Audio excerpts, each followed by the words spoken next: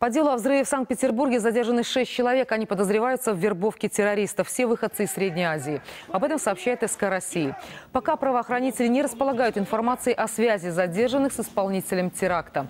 Тем временем экспертиза ДНК подтвердила личность предполагаемого террориста. По месту жительства 23-летнего Акбаржона Джалилова уже прошли обыски. Обнаружены предметы, аналогичные фрагментам бомбы.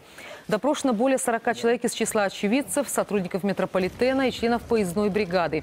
Изъяты записи с камер видеонаблюдения. Их анализируют эксперты и криминалисты. В северную столицу также прибыли родственники Джалилова. С ними будут работать следователи. Премьер-министр России поручил создать группу быстрого реагирования для обеспечения безопасности пассажиров в метро. Напомним, взрыв в питерской подземке произошел в понедельник. Погибли 14 человек. В больницах остаются 49 пострадавших. В городе на Неве продолжается трехдневный траур.